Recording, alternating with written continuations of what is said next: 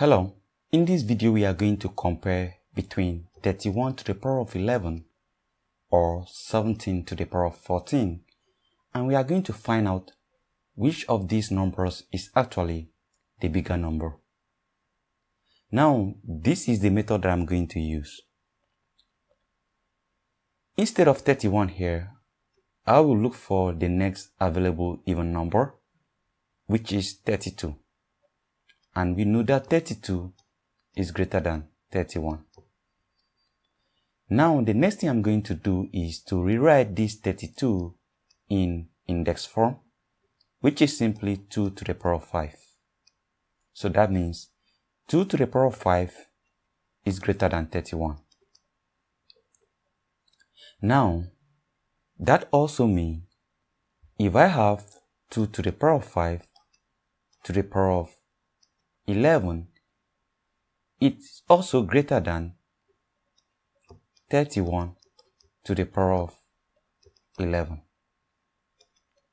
Now let me apply this index rule. If you have a to the power of n, all to the power of m, this equals a to the power of n times m. So if I multiply these two exponents, I'm going to have 2 to the power of 55. This simply means 2 to the power of 55 is greater than 31 to the power of 11. Now, let's also consider the other number. Here we have 17 to the power of 14. So we have 17 to the power of 14. And I will also make use of the next available even number, and that will be 16, because I can as well express 16 in index form as 2 to the power of 4. So I'll make use of 16. Now, 17 is actually greater than 16, meaning that 17 is greater than 2 to the power of 4.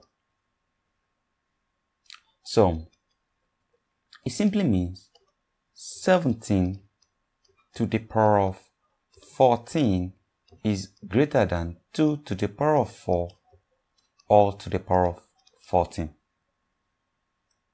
Now we are also going to make use of this identity as well. If you have a to the power of n, all to the power of m equals a to the power of n times m. So let's multiply 4 times 14.